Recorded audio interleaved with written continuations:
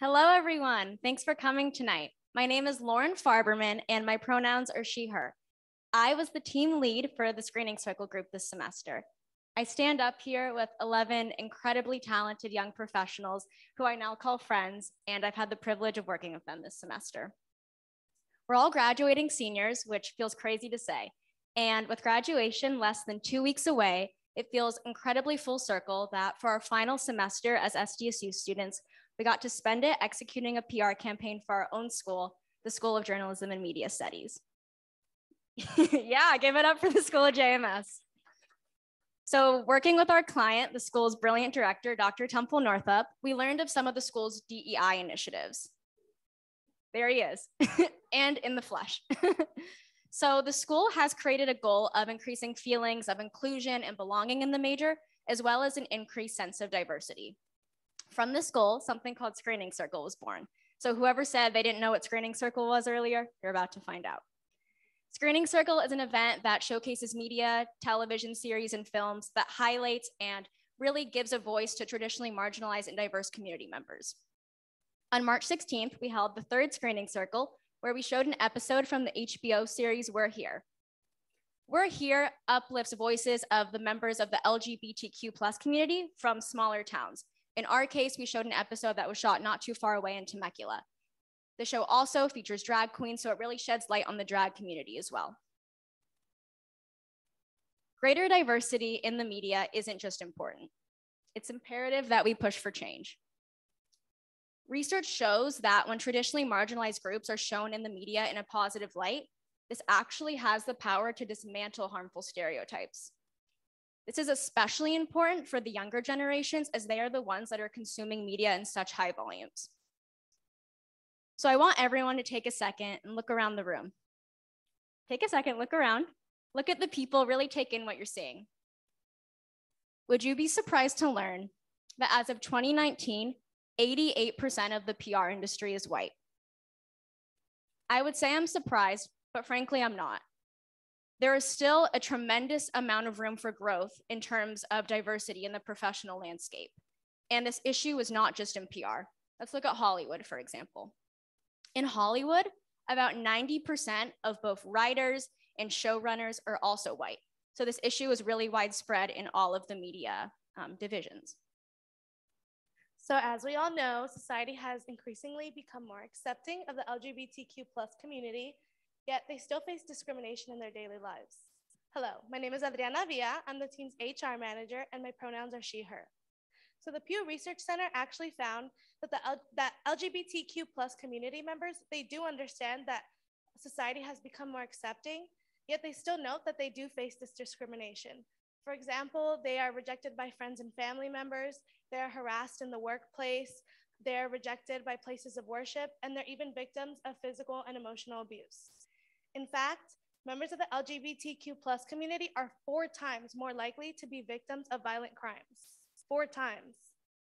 So the School of JMS is always a safe space for everyone, and every event and every classroom knows this, but they were yet to host an event to really embrace the LGBTQ plus community and let them know that they were free to express themselves here. So the We're Here Screening Circle was a tactic to let these community members know that they were safe to be in all JMS events and classrooms, not only at this event, but every day in the JMS community where they're free to be themselves.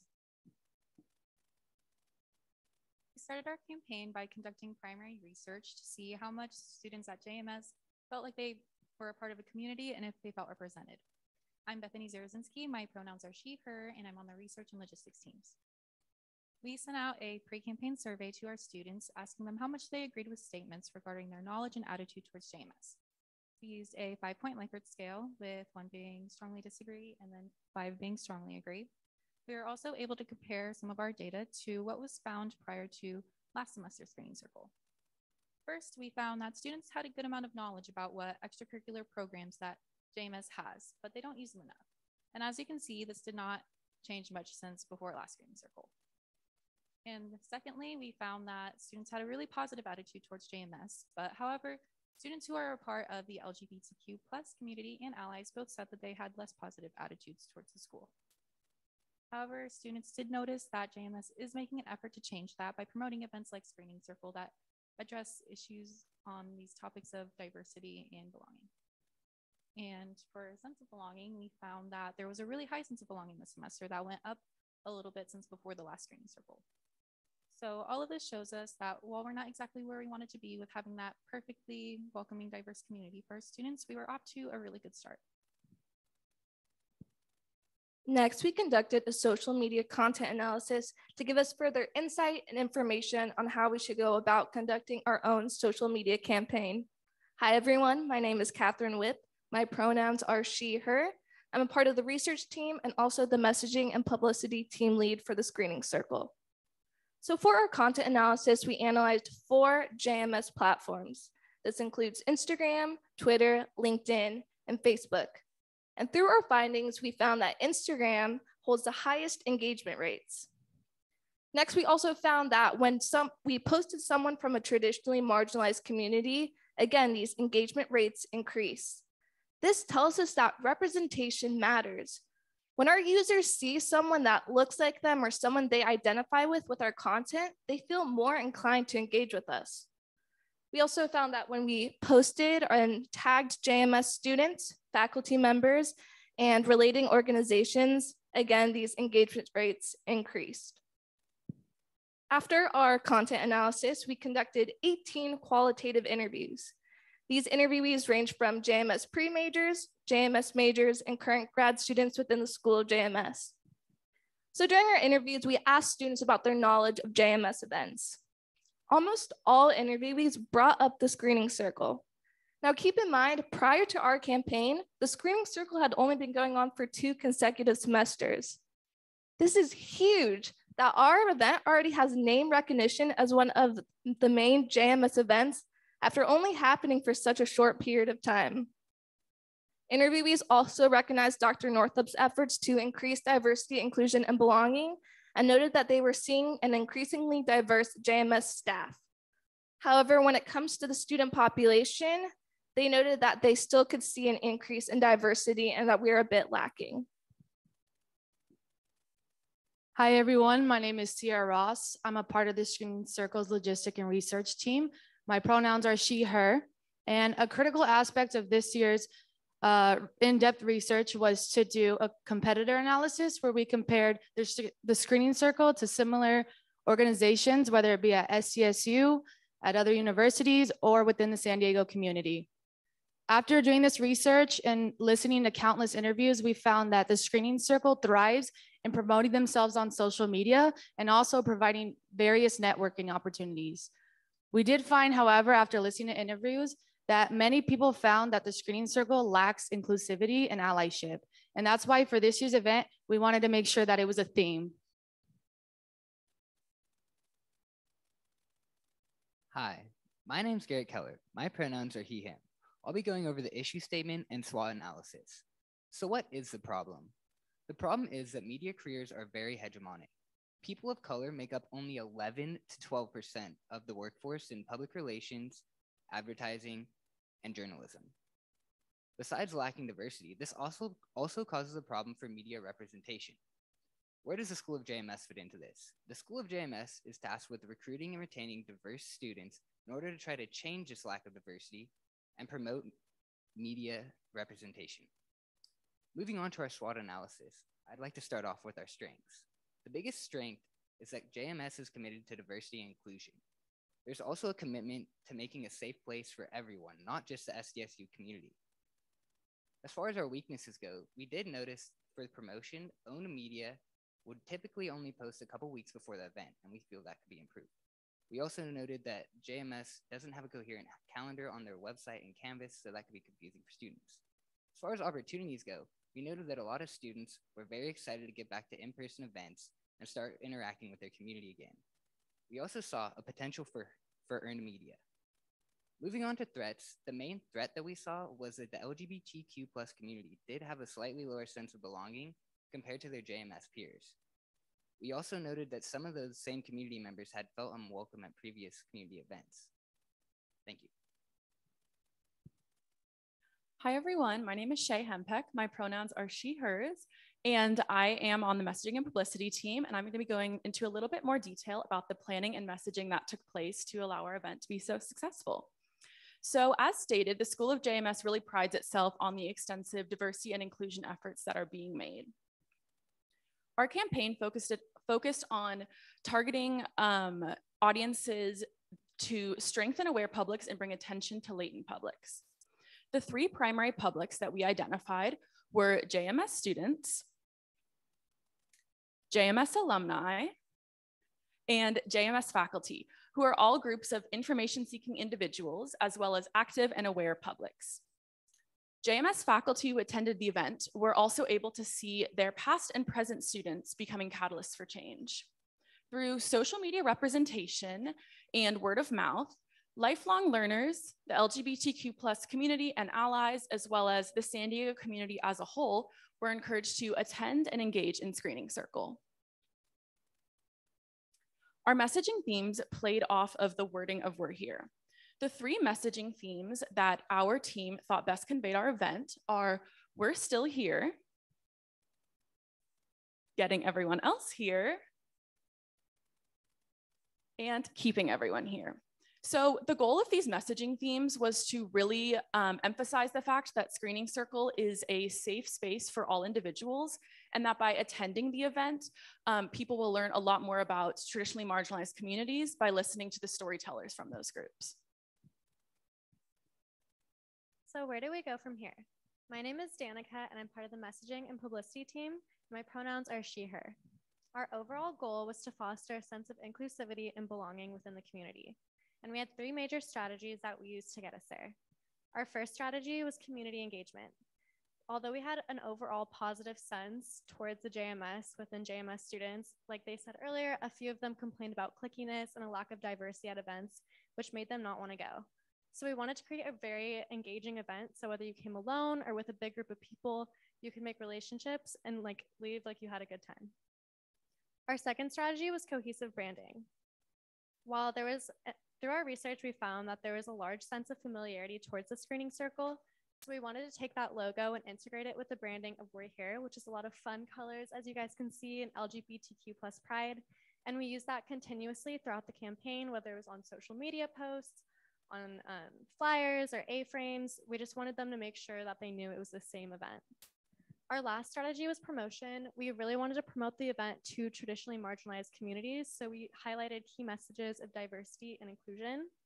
We also promoted to traditionally marginalized communities across campus, like the Pride Center and National Association of Hispanic Journalists. We also found in our research that incentives were a huge promotional tactic to use, because that's why SDSU students go to the events, for free food, extra credit. We love all of that. So we use that as a major promotional tactic. And we had four main objectives. The first objective was to increase Screening Circle attendance by 5%. The second objective was to increase social media engagement across all social media channels by 5% by April. Our third objective was to increase positive attitudes towards JMS by 5%. And our last objective was to increase feelings of inclusivity and belonging within JMS by 5%.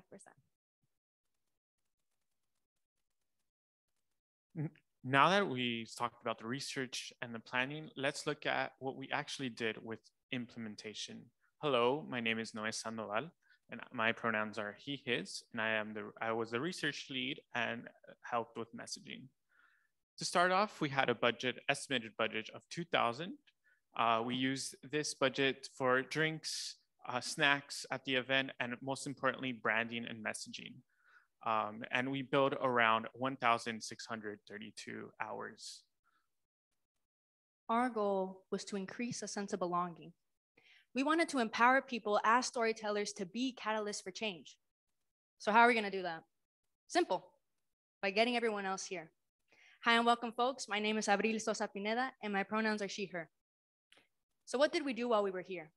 When it came to our event day tactics, this looked like a screening of an episode of We're Here, which followed with a panel where participants from this very episode, along with local drag queens, were able to come and share their experiences within the LGBTQ+ community. This then followed a couple drag performances. Besides that, we had our cornhole, we had our swag, We had our Kahoot game, which you guys just saw, which focused on drag, pop culture, and the LGBTQ plus community. And we even had our Faces of JMS mural, which was an ability or gave people the opportunity to come and take pictures with their friends and have these very pictures posted on a mural. So that way they could truly see themselves represented within the JMS community. When it came to our promotion, one of the first ways we went about this was by promoting within SDSU. What does this mean? It meant reaching out to clubs, affinity groups, RAs, and posting our flyers all over campus. Not just that, but also hosting uncomfortable conversations, which was a post-event activity that was held across all classrooms all over SDSU. When it came to our signs, we relied on our wayfinding, our COVID-19 guidelines, our A-frames, and our marquees to promote this event better. Finally, online, we created many reels and even hashtags such as #YouBelong, #RepresentationMatters, and #Storytellers, and even promoted Screening Circle via the JMS homeroom page on campus. So now that we're here, let's clarify who we are. The School of JMS is filled with storytellers who come from all walks of life, and we wanted to celebrate that diversity while making everyone feel included within the JMS community.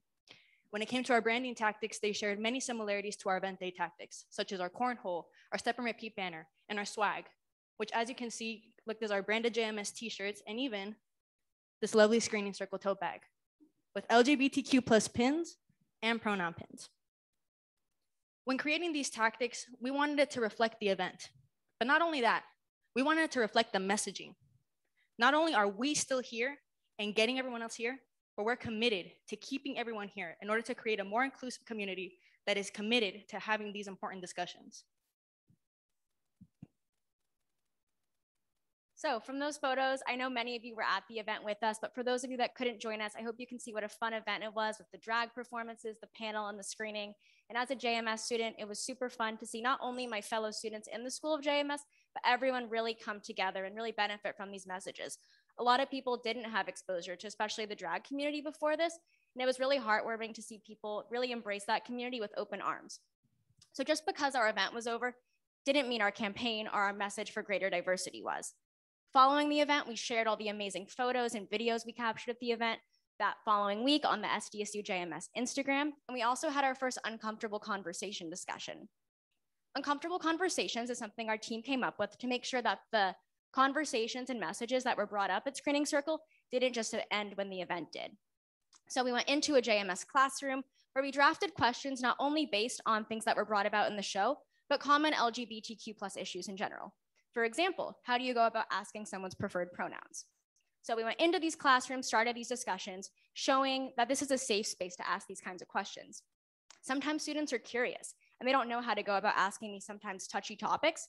So uncomfortable conversations was our way of showing, this conversation is important and it's going to continue year round, and we're allies for life. Diversity and inclusion doesn't just happen one day for an event. True allyship is showing up every day and really taking those messages to heart.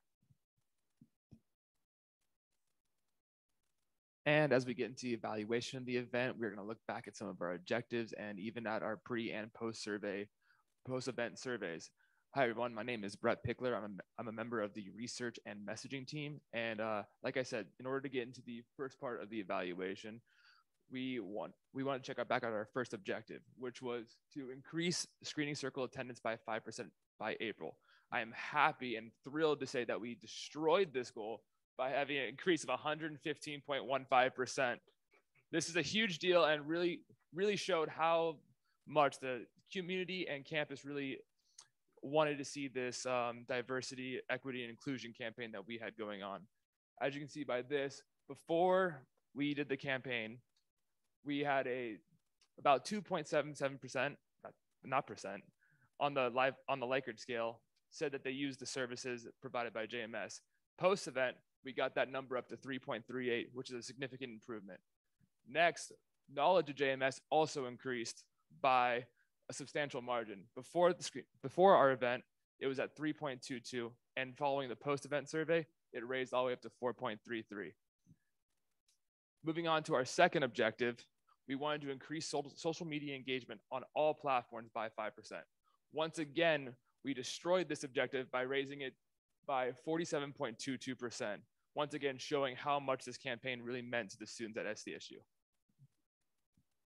Hi, everyone. My name's Angela. My pronouns are she, her, hers, and I was the logistics leads for this campaign. So going back to the objectives, objective number 3 was to increase positive attitude towards JMS by 5% come April. And you might be wondering, how did they do that? Well, yeah, we did. We actually doubled it by, or actually a little bit over double with 10.69%. If you go to the next slide, you can actually see where we were at the beginning to where we are now. We're getting closer and closer to that 5, and hopefully it'll continue to be that way. And for our last objective, we wanted to increase feelings of JMS as a more diverse and more inclusive program amongst students who take these JMS classes.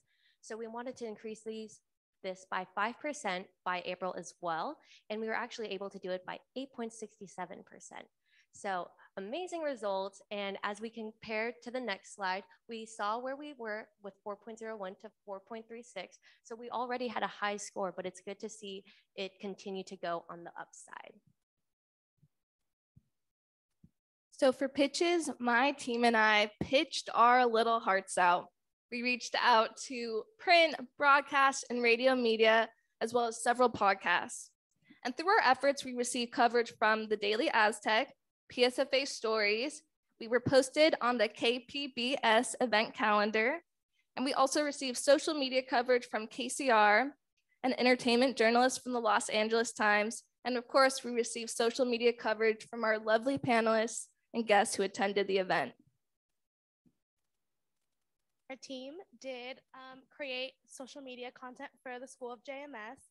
We did so on LinkedIn, Instagram, Twitter, and Facebook. And when we did this, we followed 4 social media pillars.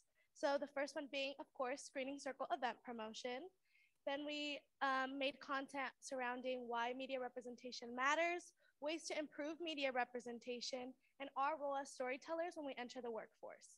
So we did this, as other people have mentioned, by doing reels, graphics, posting event pictures, and we also carefully curated hashtags to meet these 4 social media pillars. So our reel with the most engagement actually had over 7,000 views, which is amazing. It's the most engagement that JMS has ever received on any of their social media platforms. We also got tagged in over 13 posts on story posts for Instagram, and we got tagged in over 5 timeline posts. And then we also saw an increasing engagement in LinkedIn, which used to be one of our lowest engagement platforms, and now it's actually following Instagram, which is the first. So moving forward, our recommendations for the screening circle center around 3 pillars: scale, interact, and promote. So first, scale. Screening circle has already grown so much, as we've shown through our campaign, but it has the potential to grow even more. Obviously, we want to target JMS students, but even more so, we can target students in the entire College of Professional Studies and Fine Arts. Students that are communication and film majors are also really closely tied to the media, so they can greatly benefit from this message of diversity as well. Second, interact. There's a lot of diverse communities that we can shed light on here at the School of JMS, but where do we decide which communities to showcase at the screening circle? We recommend that the School of JMS surveys and interacts in classes of students to see what kind of communities they are curious about learning more about. This way, when we are promoting the screening circle, and catering to students' desires, we set ourselves up for success by getting the most attendees as possible. And lastly, promote. Through pitching, we learned that time is really of the essence. When promoting screening circle, this is something that should continue year round. Earlier, going back to the uncomfortable conversations, diversity and inclusion isn't just something that happens once a year. These messages that the School of JMS is bringing up at Screening Circle really have the potential to continue in and out of the classroom year round. Thank you all for coming to listen to our presentation. First, I want to congratulate my peers on all their hard work. If I can get a round of applause for their hard work.